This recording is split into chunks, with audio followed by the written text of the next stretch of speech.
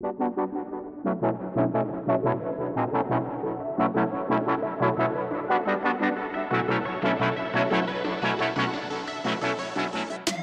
guys, welcome back to another exciting Fortnite Creative tutorial. In this tutorial, we're gonna go over Battle Royale Storm Circles. So I never really deep dived into this tutorial yet. I think this is going to be a great one for you guys to see. We're gonna build a storm from scratch. I'm gonna explain to you every part of building a storm and why you would choose the options you would choose to make the perfect BR map. So let's not delay, let's go ahead and just get right into it. Before we start, if you like the content I am creating, guys, I really hope you'd slam that like button. It helps me out so much if you like the content you see. All right, guys, let's dive in. Here we go. All right, so guys, the first thing you want to do before you do anything else is try to center where the exact center of your BR is. That's kind of my center point right there. And you're going to have to decide on your Battle Royale map, where is your center point, and you can mark it there if you'd like. That way you can see. If you guys have a bigger Battle Royale map, so you'll see I'm circling the bigger area. Now guys, depending on how big or small your Battle Royale map is going to be very important when you're planning out your storm phases and your storm circles. You're not going to want to make the storm as big if you have a smaller island like I have right here. But if you've completely covered that empty space there with an entire Battle Royale map, yeah, you're definitely going to be making a bigger map. So what I'm going to do is build this for my small little Battle Royale map, and then I'm going to share with you the settings on DirectingPete's Battle Royale so you can mimic those, because that's a full-size Battle Royale map. But let's create this from scratch using the Advanced Storm Controller. We're going to go ahead and grab that and drop it down.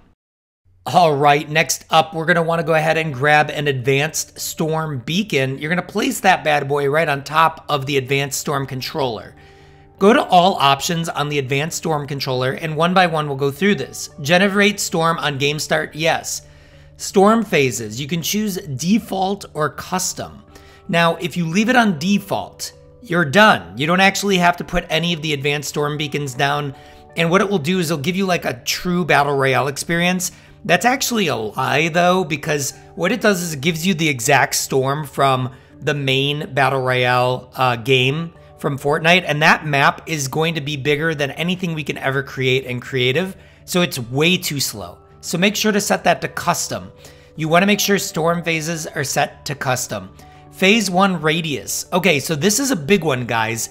Depending on the size of your map is going to be dependent on how big you make this radius.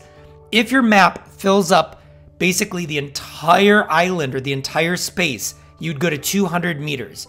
But in this, what you're gonna do is go to 100 meters because my map is very small. All right, so delay time. Delay time basically is how long do you want it to be until you see the storm pop up? Well, I wanna create a delay time of at least 10 seconds because I want to see the beautiful map that I created before the storm circle ruins it or distracts. So it's nice to have no storm circle up for a minute, just so you can see the entire map that you've created and people can take in all that glory. On finish behavior, you're going to actually leave this to stay. That's for different game modes, and for Battle Royale, that would not apply. We don't want the storm to like stop after a certain phase. We just want it to stay and continue. All right, so bounds radius. This is an interesting one. This basically says, how far out of bounds are you going to allow me to push the storm on your small map? And so if you had a bigger map, 200 is fine. But once again, you're going to want to match it to the one above. So in the smaller maps like I have, this is a smaller Battle Royale, we're going to bring it down to 100 meters because otherwise, the storm's going to be shooting all over the place. It's going to be erratic. It's going to be out of control, and we can't do that. That's basically it, guys, for the Advanced Storm Controller. Now for the Advanced Storm Beacon. Let's go ahead and move on. All right, so we're going to leave that at Phase 1 because we're on Phase 1, and we're going to make many more of these. End radius, 5 meters, way too small. We want to bring that up a lot. So 100 meters is where we're starting at. So we definitely don't want to make the next storm circle 100 meters, so we're gonna bring it down from 100 meters to 75 meters. Does that make sense? Because the start radius is going to be 100 meters. The first phase, we want it to shrink to 75. All right, wait time, definitely not 5 seconds. That's not enough time at all. Usually for the first couple circles, what I do is leave it at a minute. That gives people time to like mat up. If your map is even bigger than this one, you may even want to do a wait time of 2 minutes. All right, moving down, we're gonna go to resize time. So this is the amount of time it will take for the storm to resize. Usually, once again, on these beginning storms, I leave it at 1 minute because I don't want the storm to feel like it's interfering with collecting mats, battling people. I don't want to push them into a small circle too fast. For damage, I'm going to up it to 2%. I don't want anybody to feel comfortable sitting in the storm. 1 tick storms are just too comfortable. So a minimum of 2 tick for your first storm circle, I think, is just a good way to go. All right, so next up, we're going to go move behavior. Now, move to beacon is going to be very boring, guys. If you leave it on move to beacon, your storm circles are literally going to stay all in one place. They're just going to move to the exact center of where we're placing these. Very boring. So we want to change that to move randomly. Move randomly, we'll push it around, and that way, each time people play your map, the storm will go a different direction. That's what we want. Move distance. This is so important, guys. Move distance, minimum, and maximum are the most important settings you're going to play around with to make your map perfect. On smaller maps, you're going to want to make these settings smaller. On bigger maps, you can push them up and make them a little bigger. Once again, I'm going to show you the settings for my DirectingPete's Battle Royale after this so you can see what it looks like on a much bigger map. But on a smaller map, you want to keep the move distance to 5, and you want to actually move the big high-end distance down to even like 30 on a small map like this. You really don't want the circles bouncing around too much or shooting around the map. I hope this makes sense, but the only way you're really going to understand it is by going between these two, adjusting them frequently until you feel a good flow for your map. All right, I know I'm super chatty today, but that's just because there's so much to talk about. All right, so we're going to the next beacon, and on this one, we're going to change it to phase 2, and basically, we're going to go down to end radius and just drop it down to 50. Now, we have to decide, is the wait time and the resize time worth keeping the same? Now, for the wait time, you could go to 30 seconds if you'd like. That way, it's only 30 seconds instead of a minute, but I still feel like we should keep some of these settings the same and we can move others. So I'm going to move that wait time down to 30 because now our storm is shrinking. The resize time, I am going to keep at a minute though. I'm going to keep that at a minute, and I'm going to keep damage at 2%. Everything else I'm going to keep, except now we're going to move down to the very bottom and look at our move maximum. And I'm going to actually change that to 20 because as the storm shrinks, we don't want the movement to be as spastic or sporadic, if you will.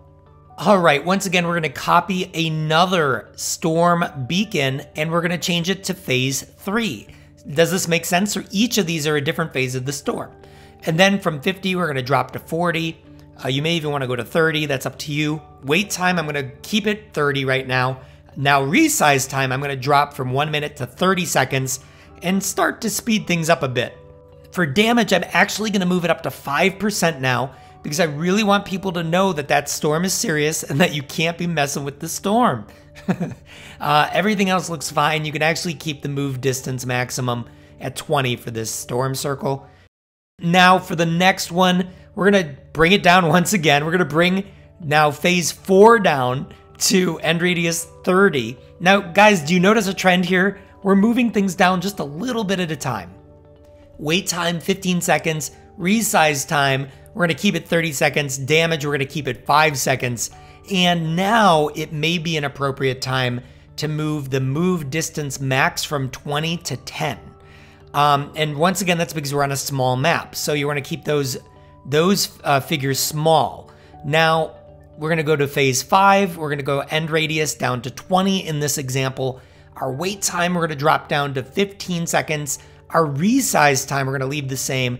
Damage, we're going to leave the same. And basically, everything else, we're going to leave the same. This one's not going to change very much, the biggest change was the end radius. All right, now for our final storm circle, I actually forgot to change the phase. That should be 6 there, guys. So change that to 6, and then end radius down to 0, wait time 15 seconds, resize time I jacked back up to 1 minute. And the reason for that is you want that final circle to play out really crazy. Damage 10%, move distance. This may actually be too small, 0 and 5 meters. You're gonna play around with those two to get a desired effect. With it being that small, it's almost every time gonna end up in the end circle right where you place the storm circles, and that may be boring for the people playing your map, so you may want to experiment with widening, but these are very safe settings.